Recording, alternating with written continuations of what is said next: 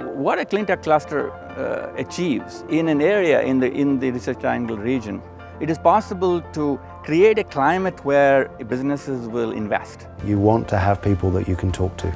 You want to have people you can discuss ideas. You want a safe environment. Well, North Carolina is well known all over the world as the research hub for smart grids. What we're looking at here is the future of how to manage distribution electric grids. So at Semprius, we build the most efficient solar modules in the world.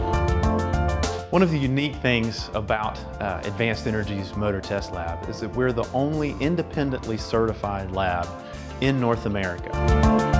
Certainly, the energy industry is rife with developing technologies.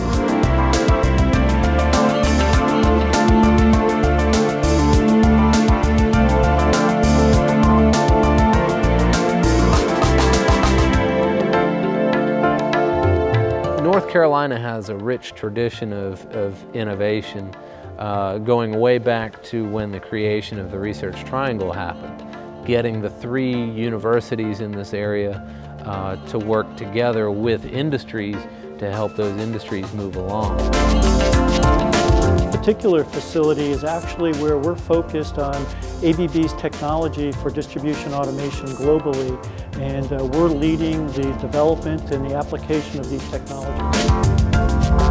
That's why we came to North Carolina to gain more information about smart grid, smart metering. We participated in a research study in 2001 that helped identify the Cleantech Cluster. How big is it? What firms are here?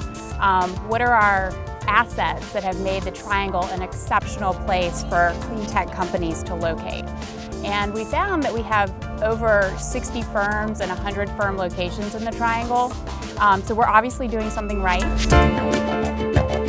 I think it's important also to be here, particularly in the States, because all the Europeans are eager to catch up with the United States when it comes to research, development and innovation. So it's good to be here to see how you do it, so you can learn a little bit more from it. You have all the players in one place and you can get a current read of the market needs. And we can respond to that because we have the resources to advise us on the direction that we need to go. We live in a globalized world. This global village, the way to work together, and especially when there's a scarcity of resources, it's not easy to actually do it from a single country or single economy perspective. It shows that this region believes in the international network, the ICN, and that I think is really an asset that we can be proud of. This region is special because it's among one of the top in the world in terms of talent pool, in terms of electrical engineering, chemical engineering, physicists, etc. There's a great talent pool here. There's also a great work ethic.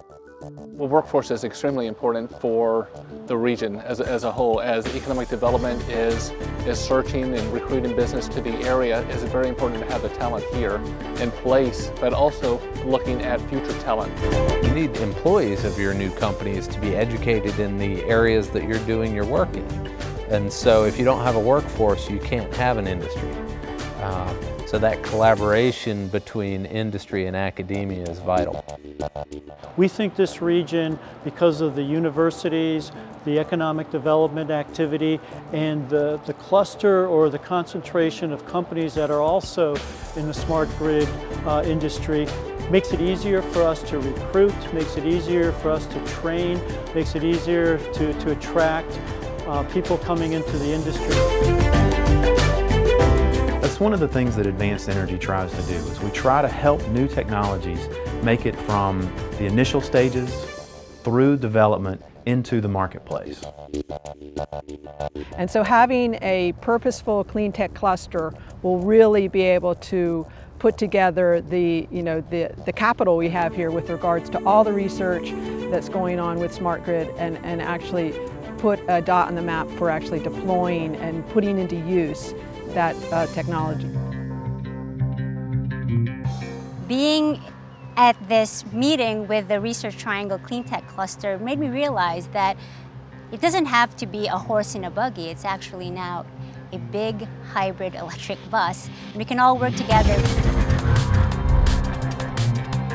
In order for us to make this work, it requires every tool in the box, all pulled together to assemble this module that's unique in the world.